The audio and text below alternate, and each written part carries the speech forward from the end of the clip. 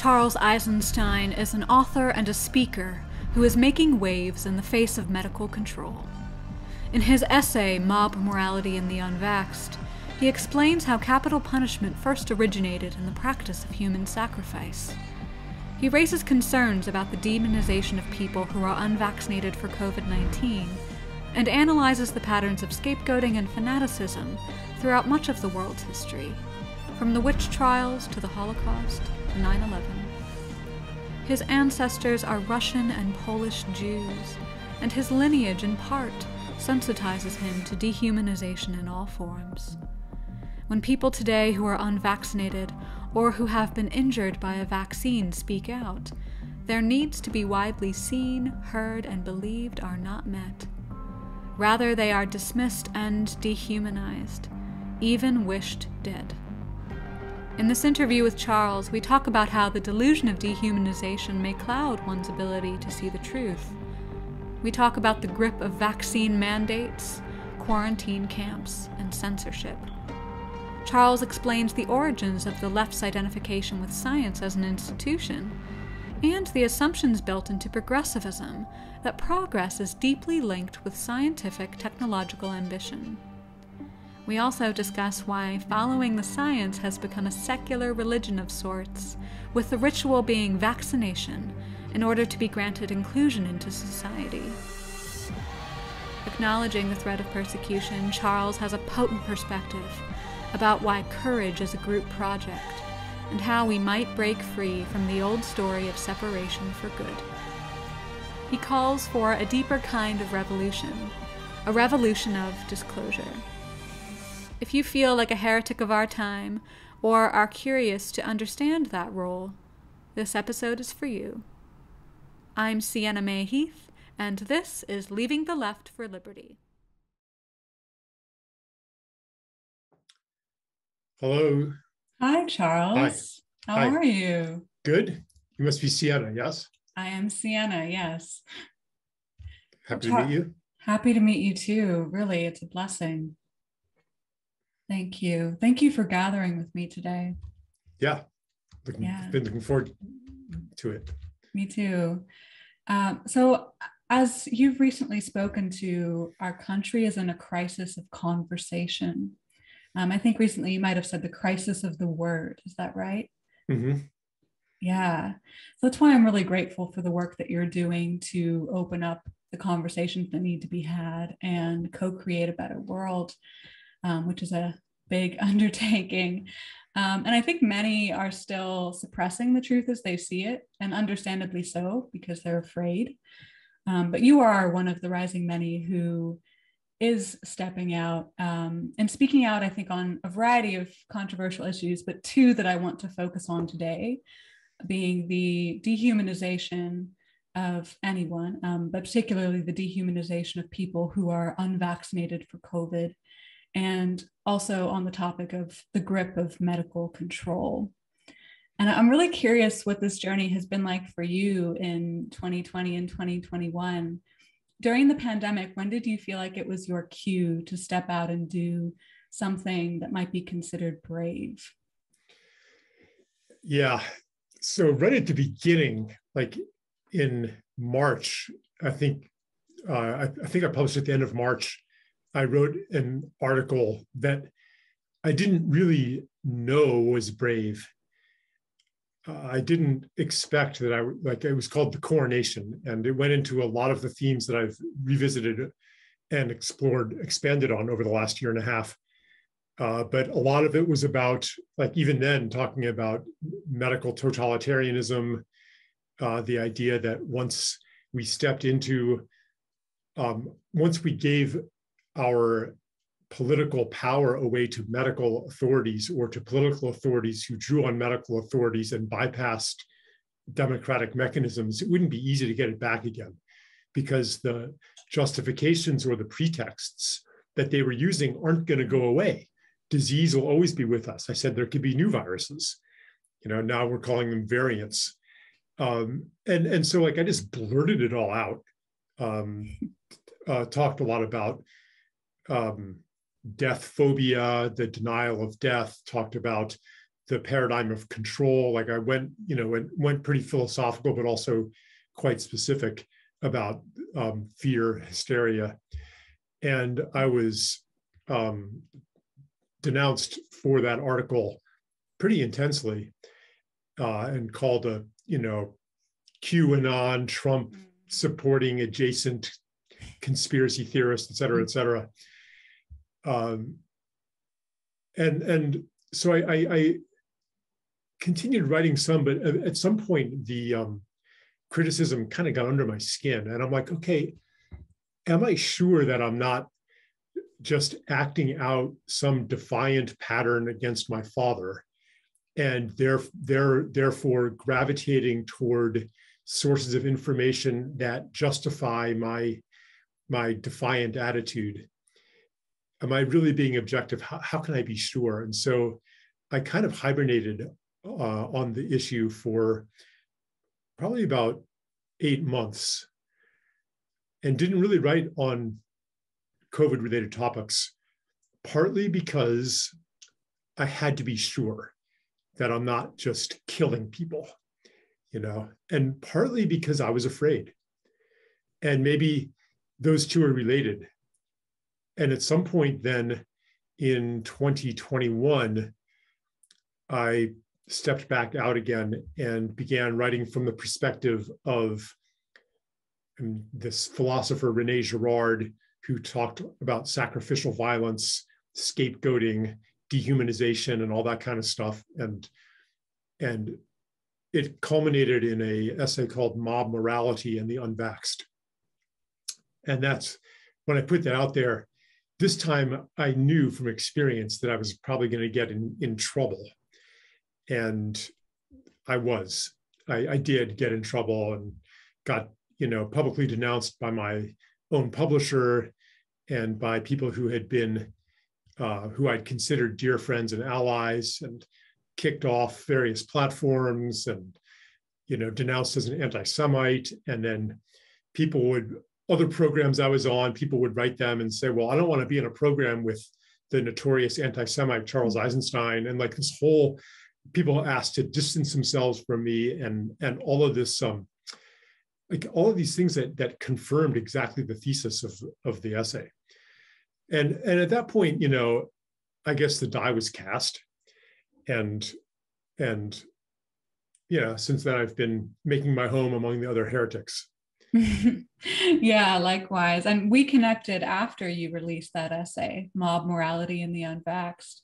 And the way I would sum up, and I would love to hear your sum up of the essay as well, but like the way I would sum it up is not so much drawing historical parallels, but more like analyzing the energies and the patterns of dehumanization, scapegoating, and fanaticism. And those patterns are inherently human.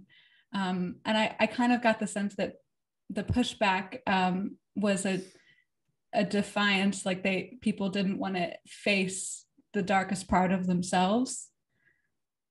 Is that what you were feeling too?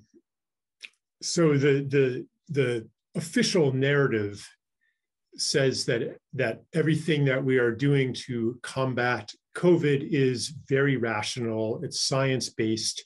It's definitely not the expression of shadow psychological forces. We're past all of that stuff. And any comparison that you make between what's going on today and the Holocaust or the witch hunts or anything like that, this ancient historical pattern of Girard called it sacrificial violence, is a disingenuous, fallacious comparison that dishonors the victims of the witch hunts and the Holocaust and the purges and all that kind of stuff. Because we know that we're past that now. This is science. And yeah, what I was saying is that the same basic psychosocial forces are at play, that were at play in the Holocaust, that were at play in the witch hunts, that have been with humans for a long time, which basically is Girard said that the greatest threat to society in the early days was cycles of vengeance, reciprocal violence, tit for tat violence, blood feuds that would tear societies apart before they even barely got started. And the solution was to unify society in an act of violence against a sacrificial victim or class of victims who would be ritually dehumanized and then murdered. And because once this happened, everybody would be friends again, and life would go back to normal. So it seemed to them that because murdering the victim solved the problem, the victim must have been the cause of the problem. So this whole process became memorialized in myth and legend and custom. So ultimately, I'm not sure how much history we want to go into here, but ultimately the sacrifice would be done preemptively, as in festivals, or certain classes, or even the king. In many societies, it was the king the king would be required to perform heinous acts and violate the most sacred taboos of the tribe in order to concentrate evil in himself, preparing then, if there was a famine or a plague or something, you knew what to do. The king would be sacrificed. Eventually, the king decided that this wasn't maybe the best arrangement, and he said, well, how about this criminal instead? And so that's where capital punishment came from. And it didn't matter whether the victim was actually guilty. All that needed to happen was that there was an agreement to expend to the social rivalries and tensions, to defuse them by unifying in violence against somebody. So here we have today, we have a society that is riven by rivalry, by polarization, by tension, and now a plague. Well, the plague itself actually is partly a symptom of the tension, because there was so much latent anxiety before COVID happened that people, society, and especially the elites, needed an enemy. This is the whole Girardian pattern is similar to the pattern of unifying society by finding an external enemy and going to war. I mean, that's always the solution of dictators. When popular unrest is growing, you manufacture an enemy. So we had the war on terror would be an example of that unified the country. And so, 2019, 2020 comes, and society is riven by divisions. And now here, and anxiety is latent. And now here comes an identifiable enemy that we can go to war against and sacrifice to and unify around. And I think that's one thing that powered what I would call hysteria around COVID-19. Not that it is nothing or a hoax, but it was certainly a vehicle for a lot of pent-up fear that amplified it, that magnified it way beyond its actual objective threat. And then comes the unvaxxed, because here it's still with us, the tensions are still here. So now we find and dehumanize a scapegoat class, regardless of the scientific merit of that. Like now we're seeing all kinds of stuff about how the vaccinated can spread the virus too. And I'm sorry to use these words that might get you censored, but that the vaccinated can spread the virus too, and that maybe it's not even very effective and it's causing all this harm. As before, the guilt or innocence of the victim doesn't matter for them to serve the scapegoat role. So here we are. That's, sorry I went on and on and on so long, but that's some of the bare bones of it. Yeah, thank you for that. And actually what you said about the scapegoats not having to be guilty reminded me of a line I wanted to read from your essay. You write, scapegoats needn't be guilty, but they must be marginal, outcasts, heretics, taboo breakers, or infidels of one kind or another. If they are too alien, they will be unsuitable as transfer objects of in-group aggression.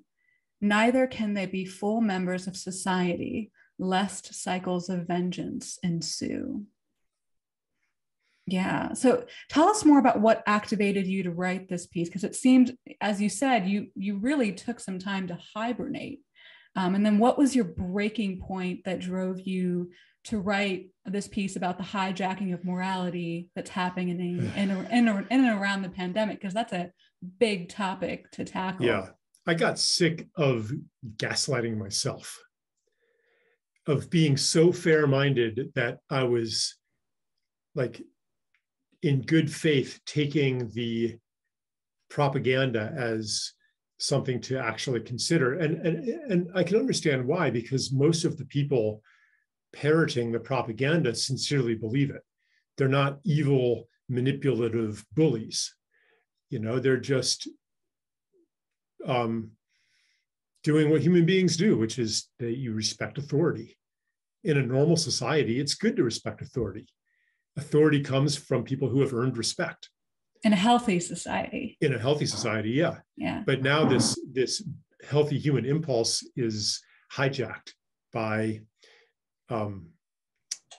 powers that do not have the best interests of humans at heart, or the planet.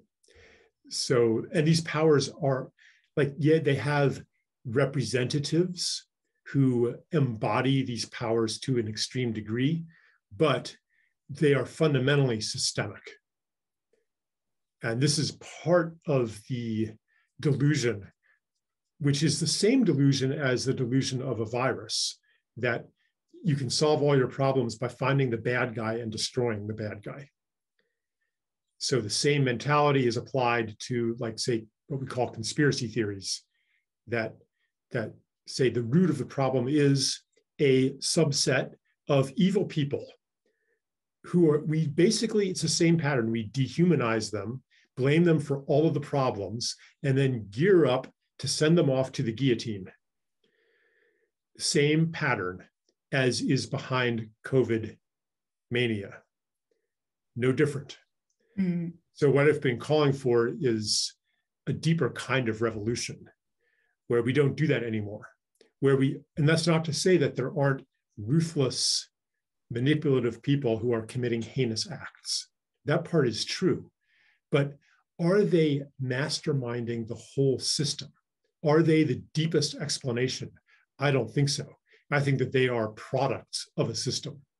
They are opportunistic, just like a virus or a bacteria is better understood as an opportunistic, as an opportunist rather than as the cause of disease. But they're attracted maybe to diseased tissue states, or to a person ready to go through some kind of initiation, or they transfer DNA across. There's all, oh boy, I'm going in too many directions at once. Let's just say that there are other paradigms through which to understand disease, through which to understand our social and political degeneracy, through which to understand crime, through which to understand terrorism. You know, we tend to blame crime on criminals, terrorism on terrorists, gun violence on guns, political evil on evil politicians. Like, it's all a war mentality. And I got sick of it. And I got sick of maybe I'm saying a contradictory thing here. I mean, I got sick of giving them the benefit of the doubt again and again and again, when I knew this is wrong. It is wrong for children to be masked all day. and never see a smile. It is wrong to be told for a year and a half now that we can't hug or sing together. And I am not imagining like the censorship, the suppression of adverse event stories, the persecution of whistleblowers. Like, yeah, I could write these off in some way, but come on, Charles, you know what's going on here. So like it was that crystallization of clarity coupled with I was just sick of playing it safe. And because partly my uncertainty was a smokescreen for cowardice, for playing it safe. And so, you know, bravery comes usually when you're just sick of the confinement of fear. It's you're just fed up with it. And you're just like, I don't care. I'm doing it anyway. Yeah. And I love all the directions you're going in. One direction I want to touch upon again is the concept of unity, because you mentioned like, okay, theoretically in this system or in these patterns, if we unify against a scapegoat class, then we will have unity. We will be free again. We will be happy again. Justice will prevail. But that's not real unity, is it? And that's not unity at all. It's division. It is a kind of a unity, you know, like everybody gangs up against the Jews. Everybody gangs up. It's like the unity of a mob. You have the ringleaders saying, you know, go lynch that person. You have a minority of the mob saying, yeah, let's do that. And you have the vast majority of the mob, each one thinking, gosh, I don't think that's a good idea, but I'm alone because nobody's speaking up. Look at all the people shouting. I'd better shout too. Everybody who shouts, yeah, makes it look, gives the appearance of a unanimity that isn't really there. So maybe you're right. It is actually a fake unity that is maintained, just like the emperor's new clothes, by a conspiracy of silence.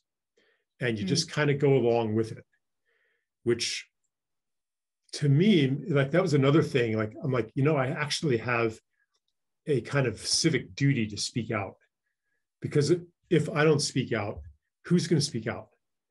If I'm waiting for other people to do it, then I am affirming a principle of human nature called waiting for other people to do it. And I see this a lot, like even when people are like, the tide is turned, people are not going to stand for this any longer. And then the implication of, so we can kind of sit back and watch it happen. No, we can't sit back and watch it happen, because then you are basically saying, I'm going to let other people take the risk. Now, I'm not saying that you should take a risk, that you should, you know, lose your job over your medical choice. There's no should here. I recognize that some people have a lot more at stake than others. I don't have a job. I am pretty secure in my support base. Like, I have a lot less to risk by speaking out than some people do. So I greet that condition with gratitude. You know, like I don't actually have to be as brave as some people in order to speak out. And by doing that, I make it easier for others to be brave too, because I contribute to breaking the spell of the appearance of unanimity. Yeah, and courage can come from gratitude. That was a nice line you drew there. And it's true, some people have less to risk than others, and I respect that. I think many can understand why a whistleblower might come forward, perhaps they've just reached a point where enough is enough and they're willing to risk everything, or perhaps they just don't have as much to risk as some others. I loved also the phrase you said was it the conspiracy of silence? Because I've noticed, like, as I've sort of swam in some of these alternative spaces, it is a conspiracy of silence because there's a lot going on underground. Some might say underground. And there's, I use conspiracy lightly, but there's a lot of conspiracy and delusion around what some might consider unity or progress, which I want to get into a little bit later, but just to focus on the delusion for a moment. Is dehumanization a form of delusion? Yeah, it's a fundamental delusion. Anytime that you see another person as less than fully human and as anything less than a divine soul, then you are in delusion. The whole thought form of some people are better than others. And usually going along with it is, I'm one of the better sort. I'm one of the starbelly sneetches. Then you're in delusion. That thought form is a poison in the world. And I see it, on every side of the political spectrum, on both sides of the vaccine issue. Anytime that we speak contemptuously of, say, the vaccinated as sheep or as idiots, or as group thinkers or whatever, anytime there's a bit of contempt that implies that if I were in their situation, I wouldn't be like that. Like, really what I'm saying is I'm better than you. And that is a delusion. And when you are in delusion, you will not be an effective agent of real change. Mm. You will perpetuate the delusion. And enough of that. Agreed. Yeah. And another line from that essay that I really love is, an attack on the full humanity and dignity of any human being is actually a threat to every human being. And I love that line because I think it speaks to individual rights, which our audience here advocates for. Many of us do. And also individual reverence. So on a spiritual level, remembering that we're all human, we're all, some might believe, I hope many believe, that we come from God. And just reminding us of one another's humanity and breaking free of that delusion of dehumanization. Yeah. And that used to be the left. Right? Oh, yes. Yeah. Like that was, the ones who believed in the equality of all, that there was no inferior race, that God doesn't hate gays or hate this or hate that, like all these dehumanizing tropes. It was the left that was seeking to reverse those. The people that thought, that women were equal to men and didn't deserve to be second-class citizens. That was the left. And now the tables have kind of turned, where now the authoritarians are by and large on the left, or say that they're on the left. The ones who are dehumanizing certain races or groups of people and valorizing others, that's on the left now. Even like the glorification of the intelligence services, like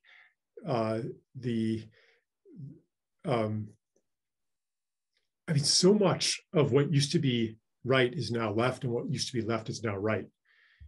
The blind obedience and trust in powerful corporate interests, especially the pharmaceutical industry. I'm like, I thought that question authority was the slogan of the left. And now the left is advocating slavish, credulous obedience to authority.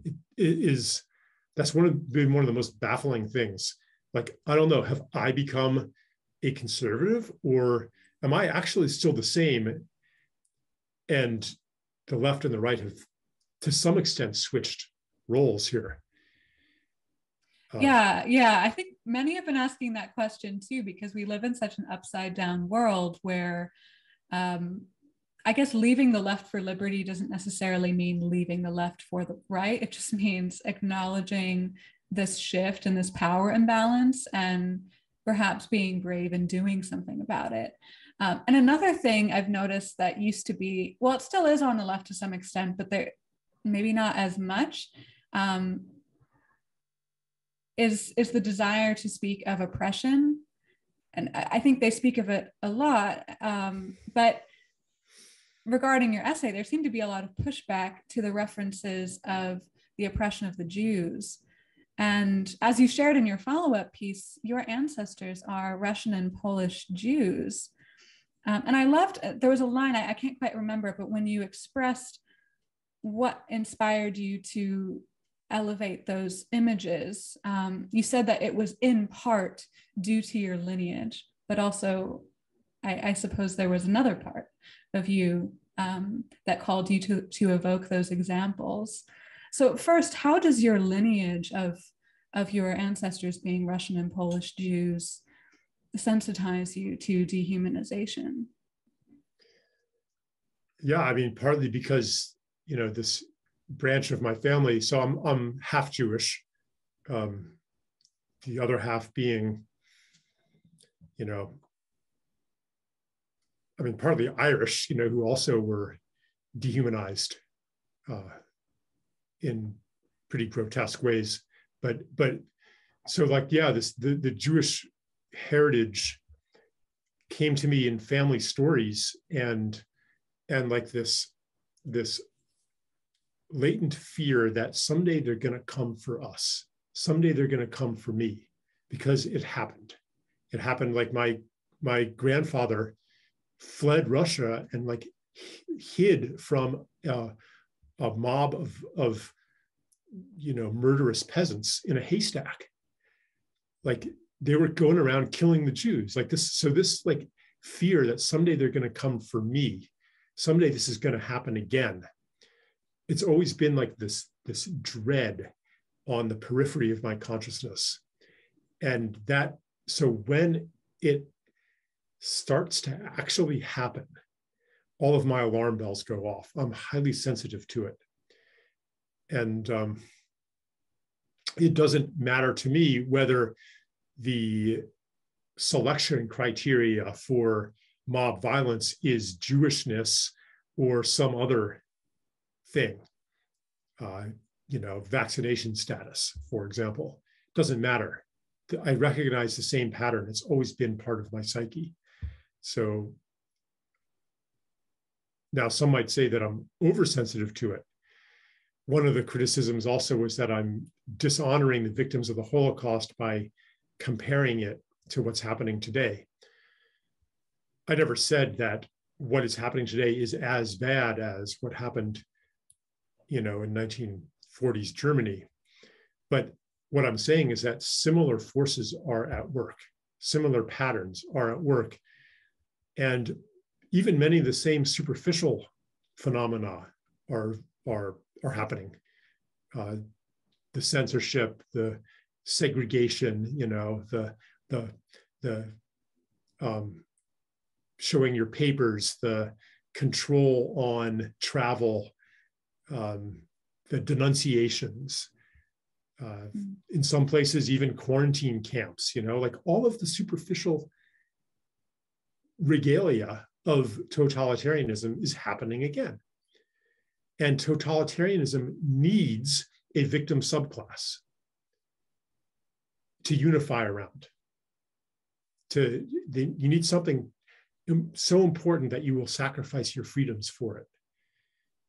And, it's some form of safety, some form of security, which is in Germany too, in like hygiene was a big thing. And the germ phobia that was part of Nazi society, and even Hitler himself was obsessive about germs. That was part of the same way of thinking as unclean people, filthy Jews, and so forth. That was also part of the ideology. So, yeah, I think that this was part of my upbringing, to be really wary of this kind of social phenomenon. And I think that quite the opposite of dishonoring the victims of the Holocaust, I think that it honors them by saying, we will not let this happen again. Whether it's about Jews or anybody, we will no longer allow dehumanization and mass murder and mass persecution to happen again. Mm. Yeah. That's a potent, it's a potent time. What might you say to someone who claims that discrimination against people who are unvaccinated for COVID is not the same as discrimination against someone for their race or religion? Well, it's not the same. Yeah, it's not the same, but there are some features that are similar. Like, you can't choose your race or your ethnic background. You can choose whether to be vaccinated or not. So that part's different. And in a way, actually, though, it is a religious persecution, because, and this might get a bit involved, but science itself has become the successor to religion or to Catholicism. It is, in fact, a religion that has its own metaphysics, its own priesthood, its own initiation rituals, its own procedure for finding truth, its own invisible entities that control the world. Like, the correlate of spirit would be force, gravity, electromagnetism, the strong force, the weak force. It has special, it says that the world is composed of things that only the priests can see. Atoms, molecules, with special instruments, sacred instruments. It has healing rituals that are based on its religion. That's what medicine is. It has a whole menagerie of beings, evil spirits that you can't see, that cause disease. But the priests can tell you all about them. It's very much a religion. And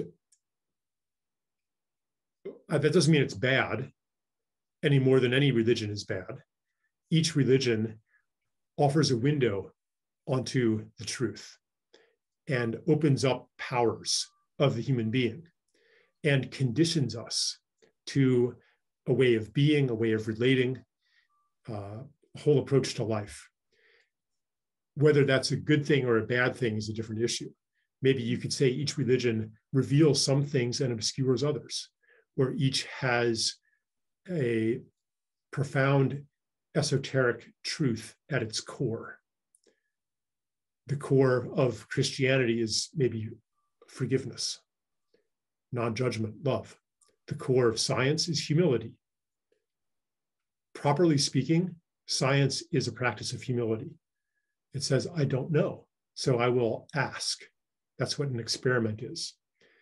So anyway, right now, outside the core esoteric truth, an institution has grown that has become frozen, repressive, tyrannical, just as the Catholic Church became over time as it grew up around the core spiritual beauty of Christianity.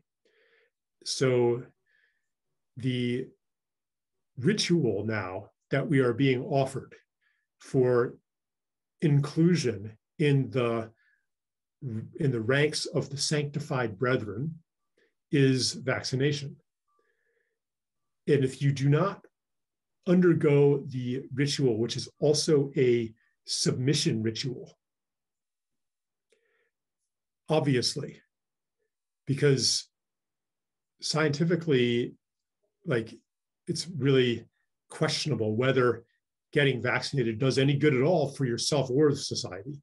But it is a demonstration masking as well. It's a demonstration of your compliance, of your belonging.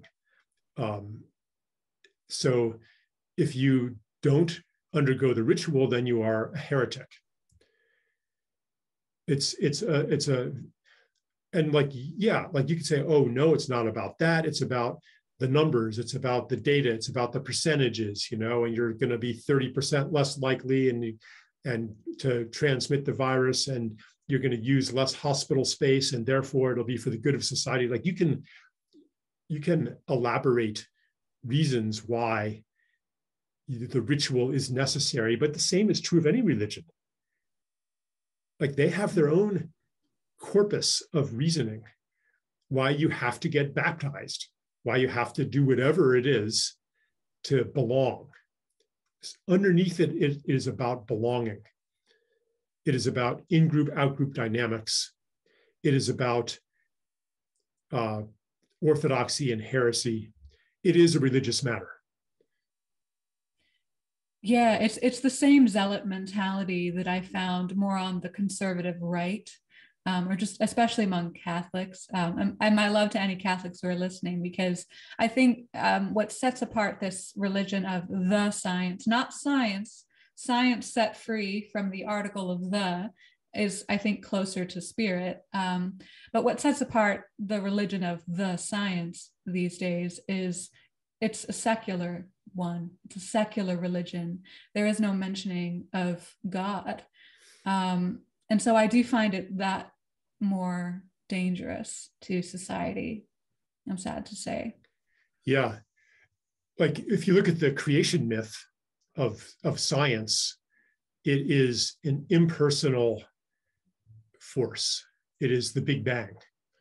And if you look at the teachings of the religion of science as to what the purpose of life is, and the nature of reality, it is this random, chaotic melee of force and mass that has, by chance, given rise to self-interest maximizing genetic units that seek to replicate themselves. So like the basic teachings are, there's no love there. There's no intelligence there, really, in classic Newtonian science. So we can see the results. One of the results is the compulsion to control the world. Because if there's no intelligence in the world outside of human intelligence, if it's just these arbitrary forces of nature, then progress means to impose more and more human order on a world that has none of its own. Whereas if you live in a religious worldview that has a role for God or for spirit, or that says there is an intelligence in the world beyond the human, then no longer is human destiny to impose more and more control on a world that has none, to impose more and more intelligence on a world that has none. Human destiny becomes participation in the unfolding of an order and an intelligence that may be far, far beyond our comprehension. So it's no longer trying to get more and more power, but it's becoming more and more sensitive in our listening and more deeply in service. And so we can see the ideology of control pervade our culture, and especially our politics. And this is known as progress, and even feeds into what we call progressivism. Progress, like progressive, what do we mean by progressive? From the get-go, it's been a lot about making government more scientific. So like doing, which means, okay, that's a whole other thing. But basically it converts more and more of life into a cost-benefit analysis, where you make decisions by the numbers. And it puts progressivism and safety in the place of God, and it puts a human in the place of God. And rather than progress in the sense of getting creative of how we might move forward, it's this incessant drive to go forward at any cost. So let's talk a little bit about the theme of safety, and then let's go into progressivism, because I really want to explore that with you too. So safety in a way has become a god, and with the mandates becoming more controversial in the US and having them escalate in even our neighbor of Canada, Austria and Germany, Australia, among other places, what are some of your concerns as all of this is playing out? Yeah, isn't it amazing? I've never in my life felt so fortunate to be in the United States. You know, for most of my life, this idea of we're the freest country in the world, you know, didn't really ring true. Like a friend of mine from China said, "Do you guys think you're so free? Free to do what? Mow your grass every Sunday, you know? Like purchase products?" But now I feel like we are pretty much the freest country in the world, aside from maybe Nigeria or something like that. But in the developed world, this is as good as it gets. But yeah, so as far as safety,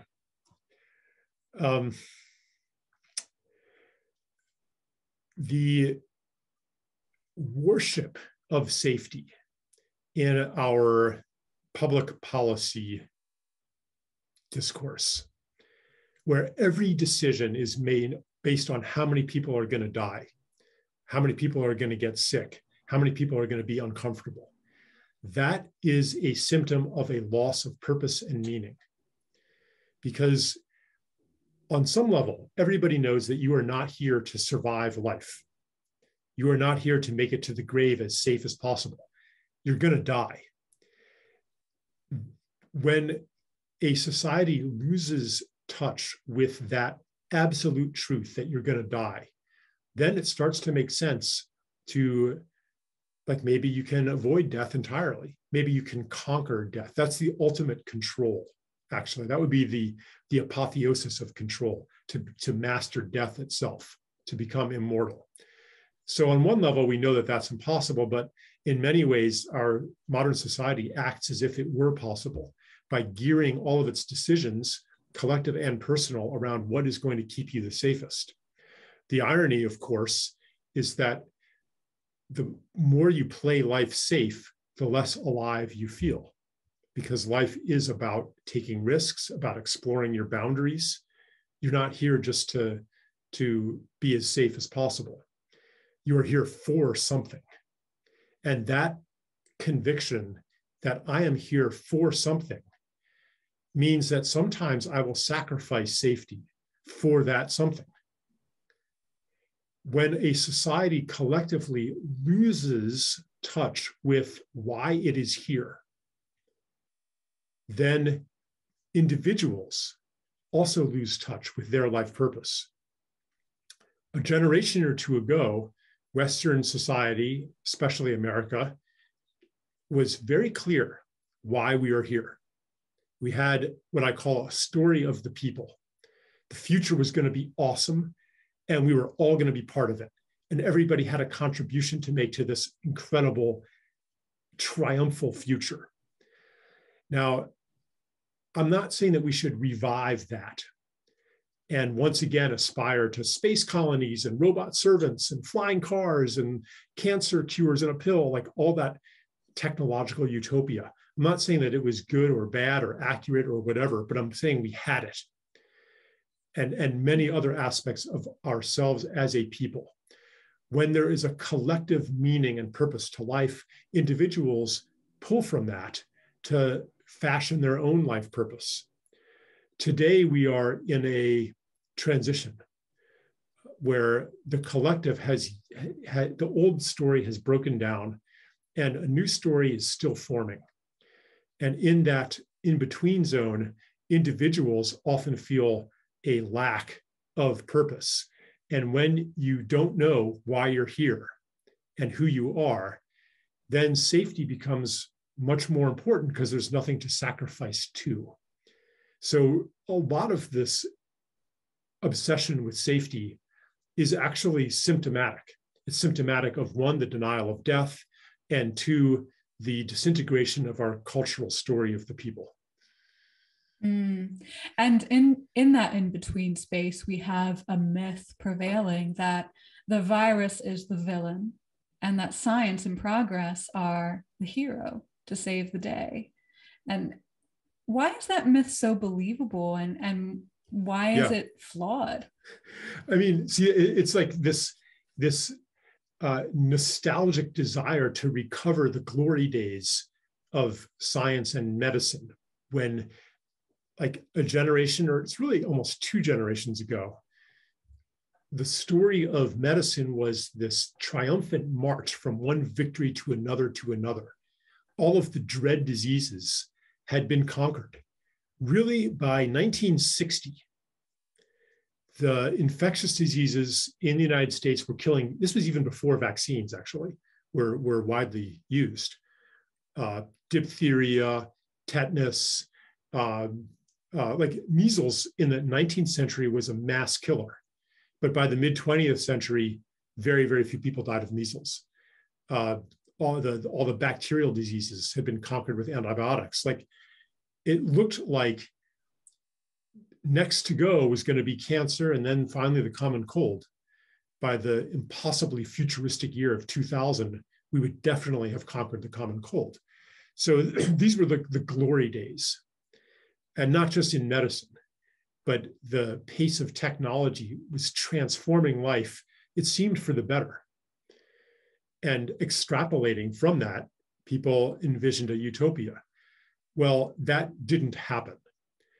And in the social sciences too, like, we were supposed to have engineered all of our social problems out of existence and replicate the success of the material science in the realm of economics and politics. That didn't happen either. In most ways, life before COVID even happened, 2019, general levels of happiness, quality of life was worse than it was in 1960. Not for everybody. For some people, it maybe was a lot better. Jim Crow ended and so forth. But even that, the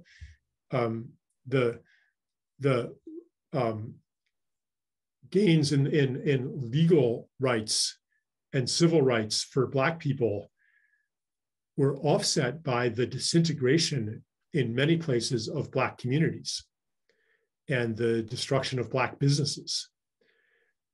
So even there, it's not necessarily, and like, look at photographs of how healthy people were in 1960, Black and white, compared to today.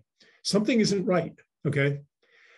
And now along comes, and we don't know what to do about these problems, because the mentality of control does not work on the problems of our current time. It doesn't work against allergies, autoimmune diseases, depression, addiction, anxiety. It doesn't work against social diseases. It doesn't work against domestic abuse. It doesn't really work against crime either. You can arrest and imprison a lot of people, but you end up destroying communities and breeding even more crime. So the mentality of control has not been working. Finally, in 2019, early 2020, finally a problem comes along that the methods of control work against, or at least look like they might work against. So finally we can gear up the control machine and go to tremendous lengths to completely reorganize society to stop a disease that is killing 0.1% of the population. On the face of it, it's absurd. If we cared that much about saving lives, then why haven't we reorganized society to 1/10 the degree that we have to end child hunger? Like, starvation kills way more children every year than COVID has killed. way more. Why haven't we upended society to do that? Why? Because, well, for various reasons, but one of them is that it's not something where you can find an enemy and destroy or contain the enemy. We are only comfortable with problems that admit to a find the bad guy, kill the bad guy solution. It comes along and now we are powerful. Now we know what to do. There's almost a relief in that, especially among those who are at the administrative pinnacle of the exercise of control. They, on some level, love COVID. And I'm not accusing them of being inhuman. Okay, yeah, they have compassion. But on some level, they're like, great, now we get to use our tools. Yeah, and as we talk about this, I try to choose my words carefully because I don't want to dehumanize the left or leftists, as people. But you've also told me, just looking at the big ideas, that there are some potent origins of the left's identification with science as an institution. Tell us more about that. Yeah, it used to be that religion was an instrument to continue oppression, to justify persecution of various minorities. And science was the liberator of those things. So people who cared about, who were compassionate, who cared about equality, who cared about equal rights for gay people and women and so on and so forth, they embraced science, not recognizing when science transitioned as an institution, okay? And I'm not saying that individual scientists are authoritarian martinets, but as an institution, science became a new religion. And the liberating aspect of it transitioned into a rigid orthodoxy that is now firmly allied with the controlling economic and political powers of the world. So it's no longer like the persecuted maverick scientist in the ivory tower trying to bring enlightenment to a society and fighting politics to do that. They are firmly aligned now. And I think that the left, generally speaking, doesn't realize how science has been co-opted. And they have this idea that the data is impartial, not realizing how deeply manipulated the data is. And this has come out a lot in the COVID era, with, for example, the Surgisphere study that was published, was in the New England Journal of Medicine, one of the top journals that debunked once and for all hydroxychloroquine. And it was rushed to publication. It was an obviously fake study. Like it was a total fabrication and an obvious fabrication. And then, when it became so obvious that they had to retract the study, it was, well, here's one bad apple. We don't know how this happened. But actually, it's indicative of an entire industry of data manipulation that you won't see much evidence of it in the mainstream media, which is funded by the same institutions that manipulate the data. In fact, it's part of the manipulation, but you don't have to dig that deeply to realize that the data from which we are trying to engage in a clash of reason and logic is itself biased. So the ideal of reason has been shifted onto shaky ground. Like, that doesn't mean that the ideal of reason is bad, but we have to recognize the limits. Garbage in, garbage out. And we have to recognize that the production of knowledge is a political process. The choice of what questions to ask in science is political. And then the choice of what to accept as valid data ultimately is political. To believe otherwise is a kind of fundamentalism. Yeah. I think it's to believe that institutions have our best interest in mind. I think that might be the tension why many people can't let go of that belief that that the systems in place are good and healthy and righteous. And particularly like in progressivism, I think there is this movement toward an ideal utopia, a perfectly controlled utopia. And I was just looking at the email you sent me. You said that there are assumptions built into progressivism which rests on a certain notion of progress that is innately linked to scientific technological ambition. So perhaps many are progressive in the sense that they want to get creative about moving forward, but like I think progressivism is about building more and more and more and higher and higher and higher. And, you know, like the Tower of Babel, higher and higher and higher is not necessarily good. So what's going on there? And like, at what point does progressivism, particularly when it's linked to science, become regressive? Right. You know, my first book, I called it The Ascent of Humanity. The cover art was a painting by Peter Bruegel the Elder, Dutch painter, several hundred years ago, of the Tower of Babel, which I understand as it's a teaching story. It's a metaphor for the attempt to attain the infinite through finite means, the attempt to attain quality through quantity, the attempt to build a tower all the way to heaven. And one aspect of that is the idea that if we can control, label, quantify everything down to the molecular level, down to the genetic level, we will have a perfect world and a perfect society. We will, if we could only control every neurotransmitter and every neuron in your brain, well, we could make sure that you are happy all the time, because it's all a matter of chemistry, right? And if we try that and we give you SSRIs and you're not happy, it doesn't mean that control doesn't work. It means that we have not finished the job. There are still things outside of our control. So if we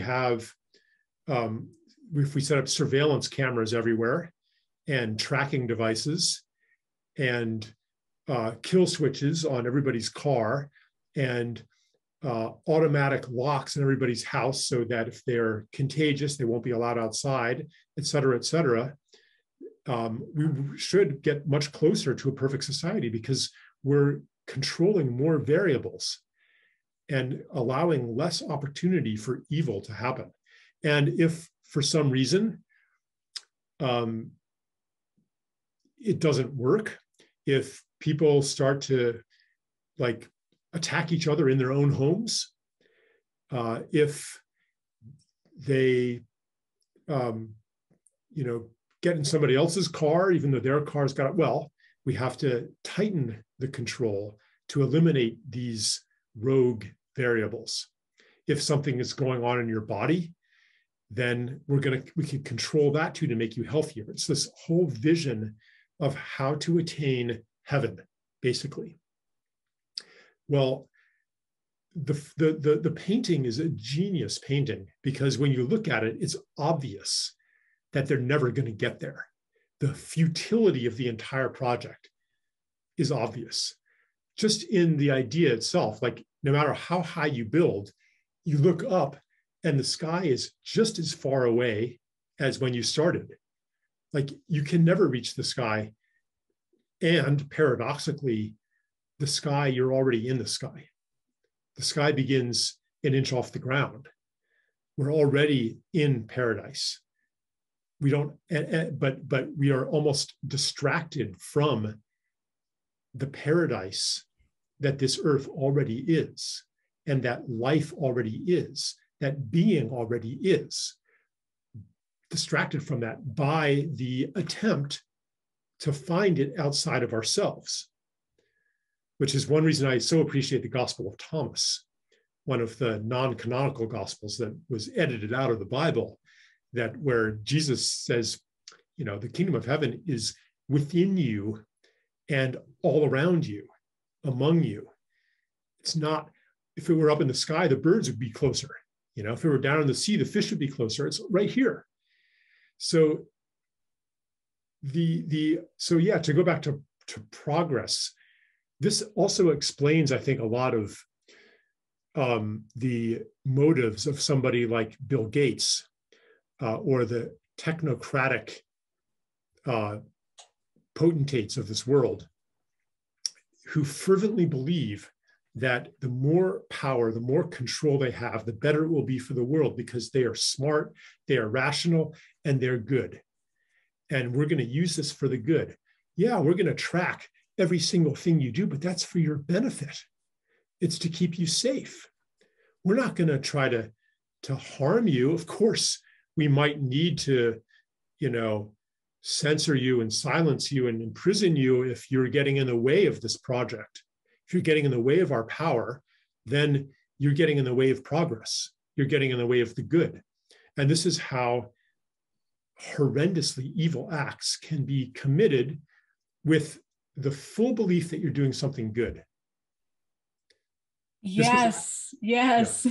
that reminds me of another paradox that I'm seeing within the medical freedom movement. Like I was having a conversation with a loved one the other day, and I was like vehemently advocating for medical freedom. And she stopped me and said, well, I don't think like you. I like to live in the unknown. And I was so moved by that paradox between us, because I'm like, I'm the one advocating for freedom. Shouldn't I be embodying this idea of living in the unknown? So I'm curious, at what point could the medical freedom movement subvert itself and maybe even become somewhat authoritarian?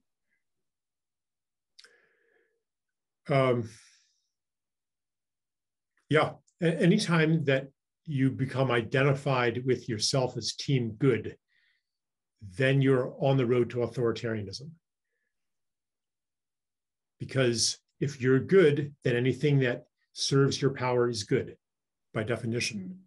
Anybody who gets in the way of it is in the way of progress, is in the way of good. Therefore, anything is justified. Mm. And eventually, the farther you go down that road, the more power becomes an end. It starts as a means, but it becomes an end. Orwell laid this out very explicitly in 1984. The goal of the party is power itself. And they maintain, through doublethink, the self-deception that, of course, it's for the greater good. That's why we want power, but they become conscious of wanting power for the sake of power. And in that famous passage, he says the future is, you know, a jackboot stomping on a human face again and again and again. Why is that? Is it because of malevolence? A desire to inflict pain for its own sake? No. It is as a demonstration of power. Mm. And that is where, that's the distillation of the mindset of this is the party. We are good. We're the party. So anything that helps us, even if it is lying, even if it is manipulation, even if it's, you know, derision, it's for the good cause. It's for our side. So that is, you know, for me, the revolution is not that team health freedom wins over, you know, team tyranny and then becomes the new tyrants because they are so full of righteousness. It's that we overturn that whole way of thinking to begin with. And part of overturning that way of thinking, it also has ripple effects in every realm. Part of it is that same way of thinking is what powers war and conquest. It's what powers the obsession with germs. It all comes from the good versus evil, progress in control mindset. And I'm not saying that there should never be any kind of control or anything like that.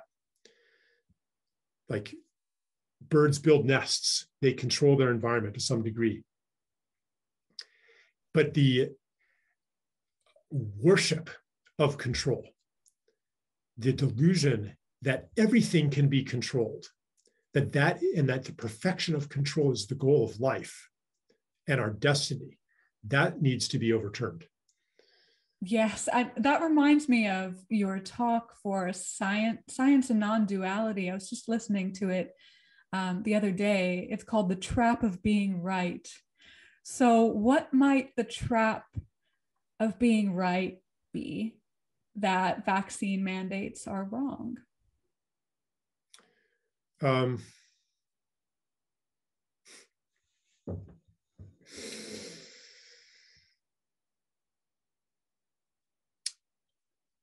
Well,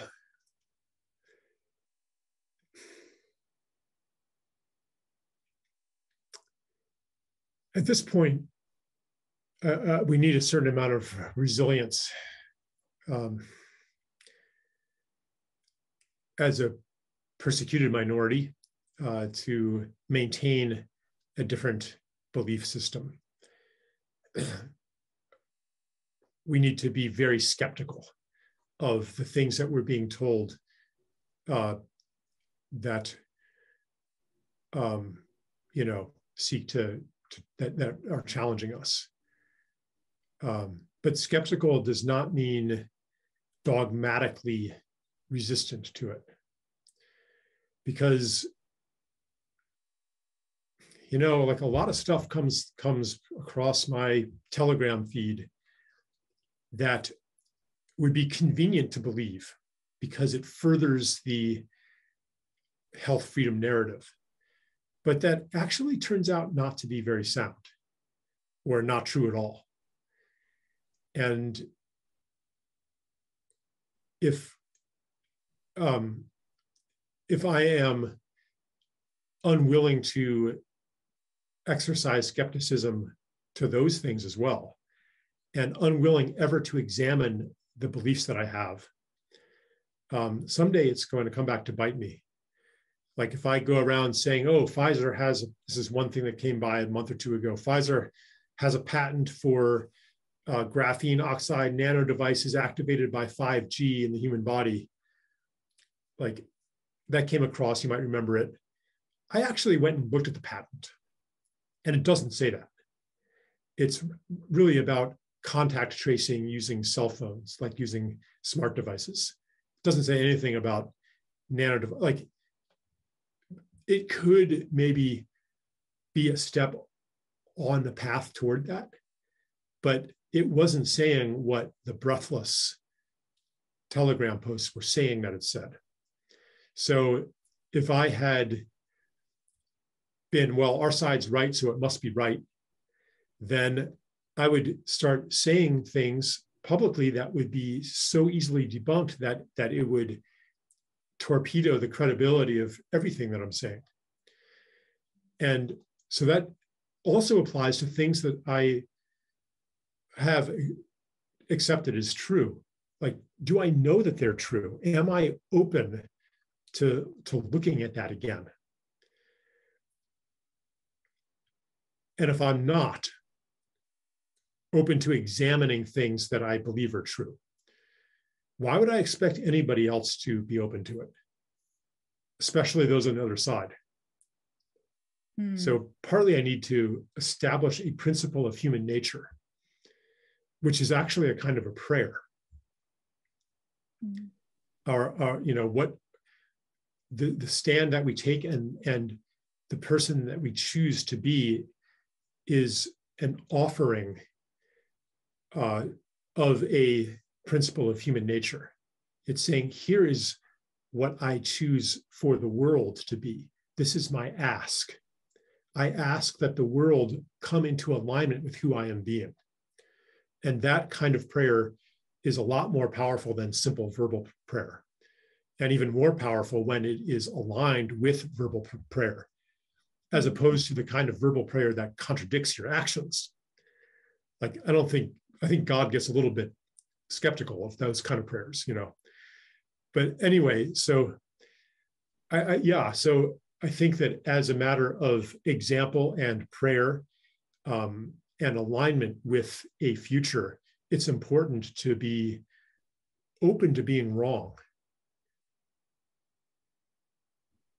Probably you and I are both profoundly wrong about something. And that doesn't mean to question and doubt my direct experiences and my feelings, and to think I shouldn't feel something. Feelings are important information. And okay, yeah, maybe I'll stop it at that for the moment. The mentioning of prayer calls into question, what is this new revolution, and how might it be spiritual in essence? How might we navigate duality and polarity in a way that goes beyond politics? It transcends man-made spectrums. And you know, every corrupt control government was built under the guise of good fighting evil, right? So how might we do better this time and co-create a better world with a revolution of love?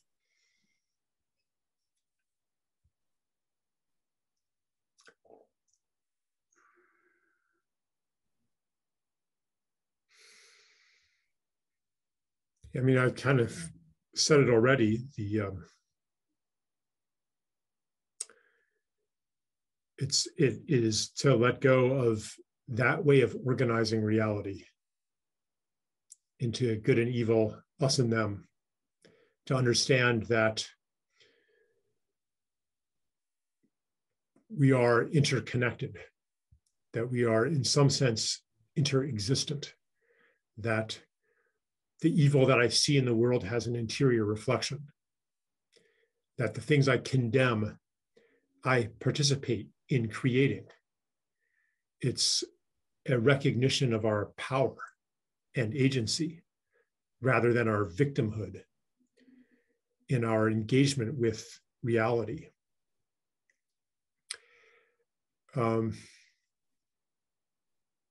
It's an understanding of such a deep interconnection that anything that we do in the world, in some sense, we're doing to ourselves, and that anything that happens in the world is happening inside of ourselves as well.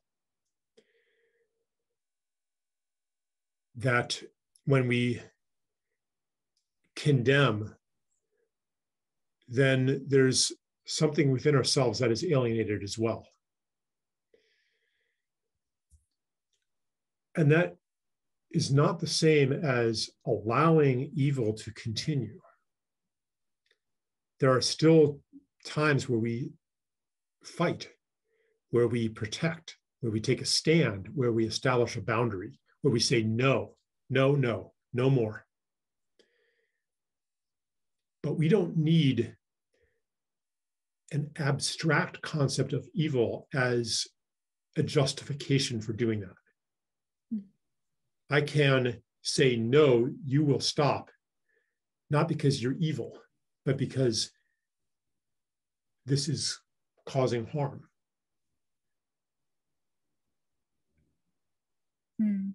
And that opens the door. If I'm not holding you as irredeemable, then that opens the door for you to change. If I am holding a story that you are just evil to the core and irredeemable, then I'm going to actually be holding you in that there's no invitation to be anything else. And my engagement with you is limited then to fighting, if I know you'll never change. Now, that doesn't mean that if there's a perpetrator that we just sit back and hope that they will change. But we hold the possibility open.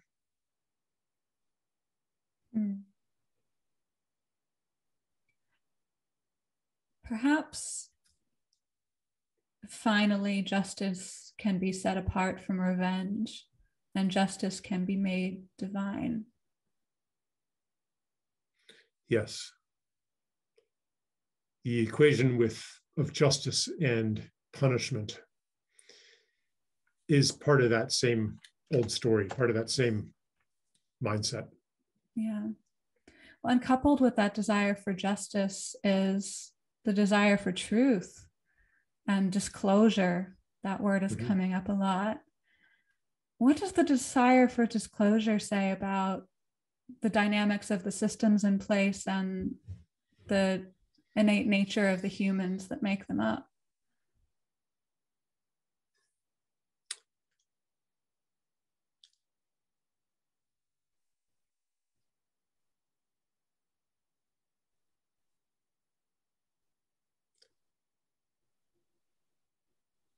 Yeah. Most of the evil that is happening in the world would not be possible in a condition of transparency. So really, disclosure is the revolution. And if we had disclosure, punishment would not be necessary. Like if we had full transparency, most evil requires darkness to thrive. It cannot happen in the light of witness, and this includes even like the petty evils that you and I commit when it seems like no one's watching, when we ourselves are not watching because we're making excuses for it. We're deceiving ourselves in some way. It's not in full transparency. But the horrors that are happening today, like, the human trafficking stuff, for example, like, imagine if everybody was watching and the people who are doing that knew everybody was watching. They wouldn't be able to do it. Like, there still might be a necessity for someone to step in and stop them. Like maybe some of them would do it even if their cameras were rolling and the whole world was watching. But generally speaking, something being witnessed is incompatible with a person's own story of themselves as the hero, as themselves as justified, as a good person. Like people can maintain that story and do terrible things that don't fit that story as long as they create some kind of buffer between their actions and their self-image. And that buffer erodes. The more people who see that deception ongoing, the harder it is. It's hard to maintain a vain self-image when everyone around you sees through it, right? You self-deception thrives off a general deception. When society denies a certain thing is happening, then it's a lot easier for individuals who are doing that thing to maintain the veneer of propriety to themselves and others. So I guess what I'm saying, like, yeah, deterrence and punishment wouldn't even be necessary if we had transparency. So disclosure is a step into transparency. And I am sure that it will only happen in a context of forgiveness, in a context of amnesty. Otherwise, those who are keeping the secrets will fight to the death to maintain the secrets. Because they're afraid of vengeance. Yeah. Yeah. And if there's no vengeance, then it still might be hard for them to disclose, but it would be a lot easier if they can disclose and then are even given a second chance and not punished. And what would you rather have? Would you rather have we punish all the ones we can find, but evil still continues on in the shadows?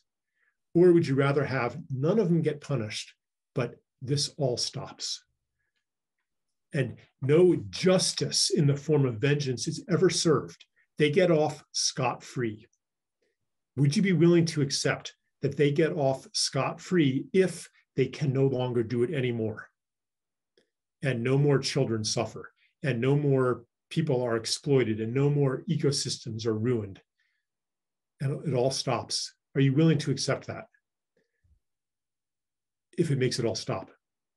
That's the choice that we are going to be faced with. And often on an individual level too. You know, when we let go of a vendetta, let go of a grudge, it gets personal. It does get personal. Yep. You know, you spoke on Aubrey Marcus's podcast recently about understanding this myth of separation, and also this disclosure collectively, but also the disclosure of the self, you know, reckoning with these grudges perhaps and these separations within the self. And this story of separation has been going on for thousands of years. I think many can see that.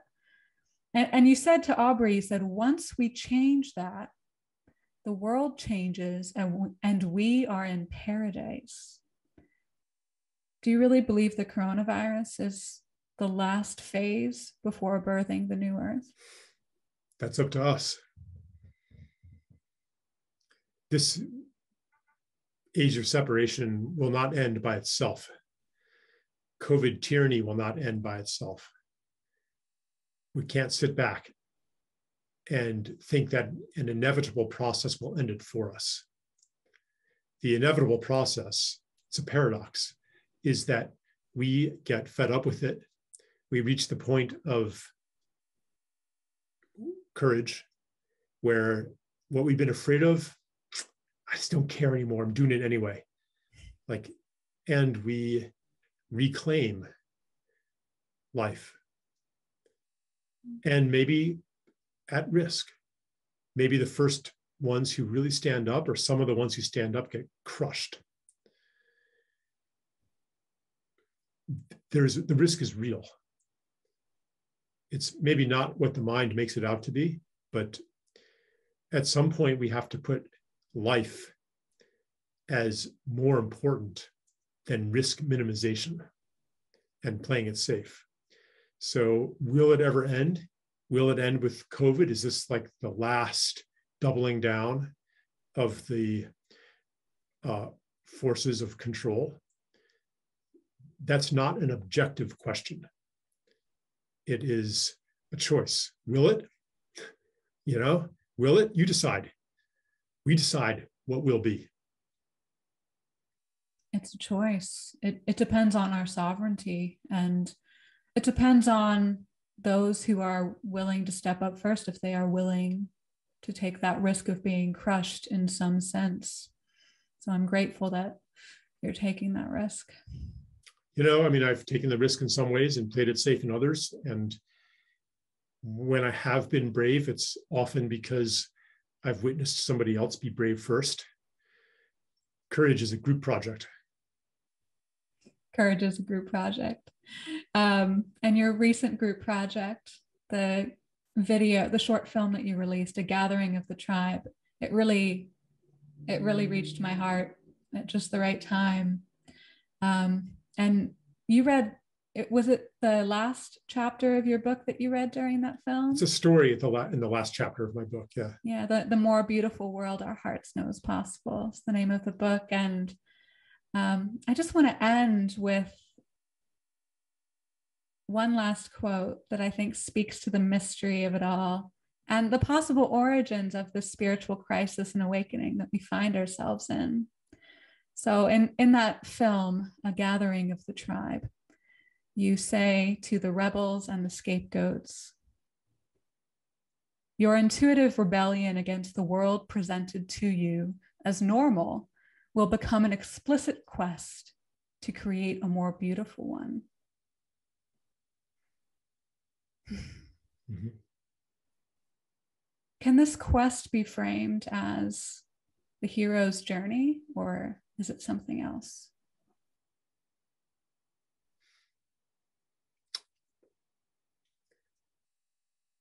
It probably could be, but it's not, for me, the most useful myth, the hero's journey in this process. The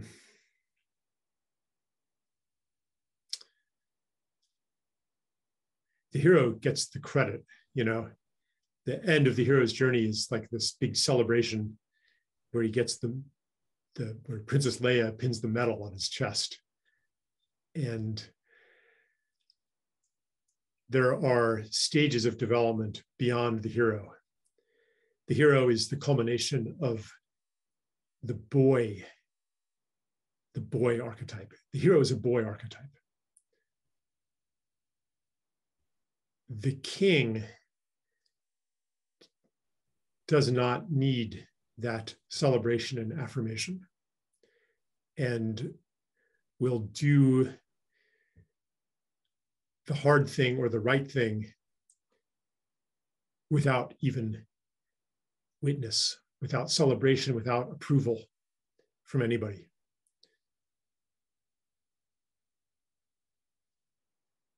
And I think that's why I called that initial essay on COVID the coronation. That this whole thing has the potential to be an initiation of us individually and collectively into sovereignty, no longer a slave of the past, no longer dependent on external validation, but deeply, deeply in service to the kingdom. Mm. So in some ways, it's quite different from the hero's journey, which is about, and I don't want to trivialize the hero's journey, but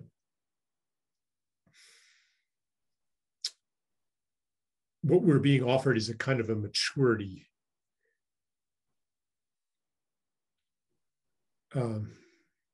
So yeah, like you might be able to fit it into the hero's journey, but that's not the way I've been thinking about it myself. Mm. The ascent of the kings and queens within us.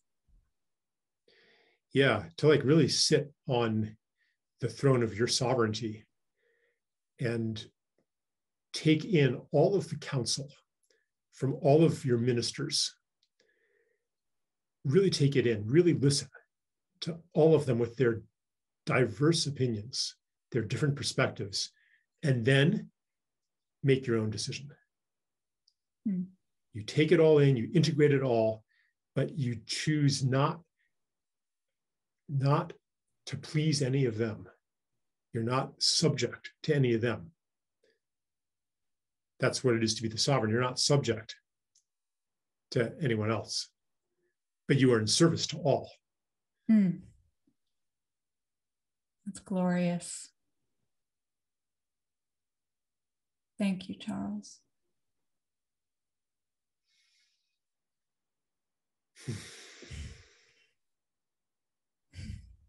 Where can people find you?